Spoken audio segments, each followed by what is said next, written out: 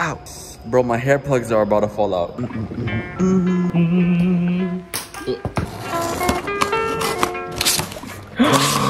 It's great.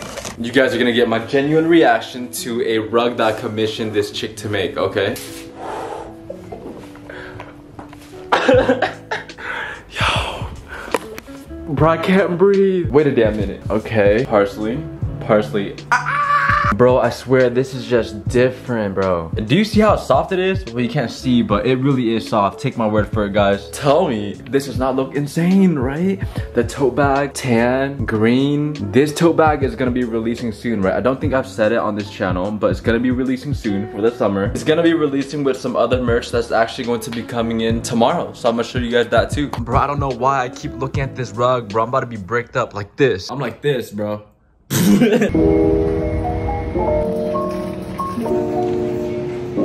Every time I go to a grocery store, I always get the fried chicken wings, always. Bro, someone's getting into an argument. Today, we are going to be making some spicy vodka fusilli. Is that how you say it? A couple of videos ago, I ordered some John and Vinny's and I said that it was easy to make. So today, I'm gonna teach you guys how to make it, okay? And it doesn't really matter if you can cook or not. The most important thing is you know how to fake it. The thing is, like, whenever it comes to cooking, people are always like, ew, I can't cook. I don't know how to cook. If you can read, you can cook. You just read the recipes, you follow the recipes. I'm confident that you have the ability to make something great, you know what I mean? And I know one of you guys are gonna be like, I can't read either. See that shit again. First and foremost, we're going to start off by cutting some garlic and some shallots. You're gonna lay it flat, okay? So that it doesn't roll around and you don't cut yourself. And I like to cut my garlic and shallots like just regular onions. So I make it like this, flat, and then just chop, chop, chop, chop, chop. Now the recipe calls for 1 garlic, but I'm gonna use 3. And the reason behind that is because once we have our garlic and shallots cut up, we're gonna start on boiling the water because boiling water takes like fucking 30 days to boil, okay? Turn on high. Let's get started on our sauce. For the sauce, we need a little bit of olive oil. And I'm gonna put in my shallots and garlic even though the pan isn't really hot yet. And then we'll just slowly wait for the pan to heat up. Tomato paste, open it up. Okay, you want it crispy and golden like this, okay? Do not burn the garlic. It's gonna get hella bitter and then you're gonna have to throw it away and start all over, okay? At this point, we're gonna cook the tomato paste so that it can get brown. And the reason for that is, it's just gonna develop a more rich tomato flavor because the water in the tomato paste is gonna evaporate, right? Now, once your tomato paste has darkened in color, we're gonna add in some vodka. It's so funny because I used to work at a bar, right? And people would only drink Tito's because it's like the least calories in alcohol. And back then when I was a server, I used to be like, oh my god, you're so extra. But now that I'm getting older, like I kind of understand it, bro. Like the calories be adding up. A tablespoon? Oh shit, what the fuck? Cream. Oh, red chili flakes. Mix, mix, mix, mix, mix. Notice how I'm almost done with the sauce and look at the water, bro. Yo, this shit not even boiling yet. Okay, the sauce that you should get is like a thick orange sauce like this. And the reason why it looks kind of like thick is because we still need to add the pasta water. So, push this off the heat. Fancy pasta, fusilli, fusilli. Give it a little mix so it doesn't get stuck on the bottom.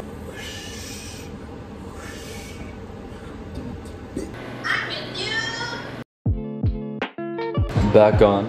Before you take it, get some of that pasta water, okay? So we're gonna, like half a cup. Is there a noodle in there?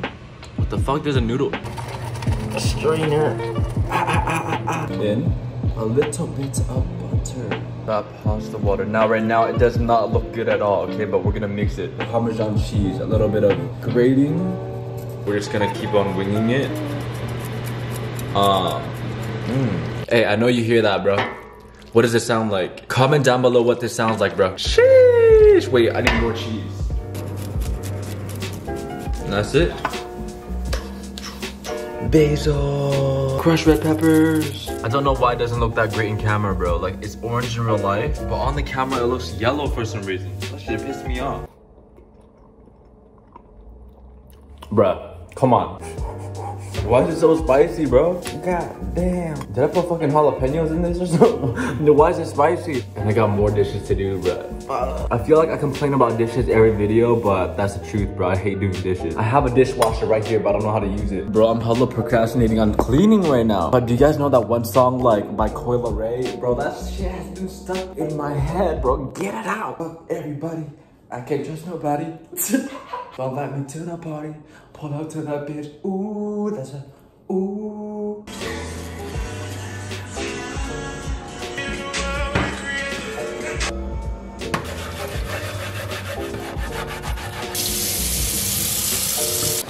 Coffee. Bro, why is the screen blown out like my back, bro? Wait, what? We're going to Dinosaur Coffee. Yesterday, I searched up top coffee spots in LA, and this was one of them, so I have high expectations. Looks good, though. Yo, look at this cap. I have never, ever seen a cap like this. Kind of cool, but also kind of weird, and I'm here for it. What did we get? Oh, the iced vanilla latte with almond milk. Okay. Just as usual, this is what I get from like Starbucks, and whenever I go to like a coffee shop and like they don't have any specialties, I usually just get this, so. Wow, that's actually really good. Ooh. Okay, this is one of the best coffees that I've had so far in LA. But then again, so far I've only been to like 3 cafes, so. Anywho, this is the chocolate croissant. Usually I get this warmed up so that it's softer, but this one's kind of cold, so. Bro, literally, I wish I got my vacuum with me, bro. Look at this shit. Oh, this is like eating a Nature Valley bar. Every bite, it's just crumbs everywhere. I hate it here, bro. Where's my Dyson? Hey, yo, Fanjoy. Did the samples for the new merch come in yet? I thought you never asked. Let's go.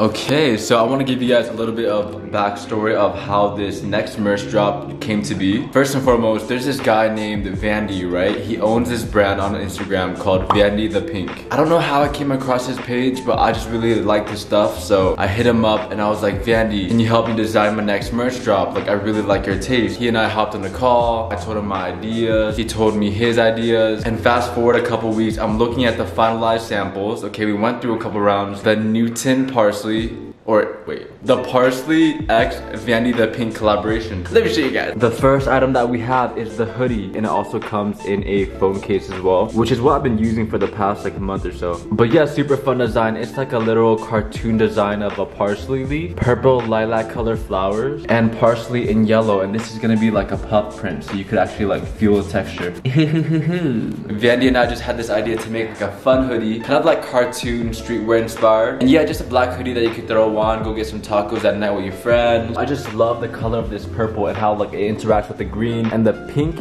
Wait, no, yellow. Wait. Should I wear it?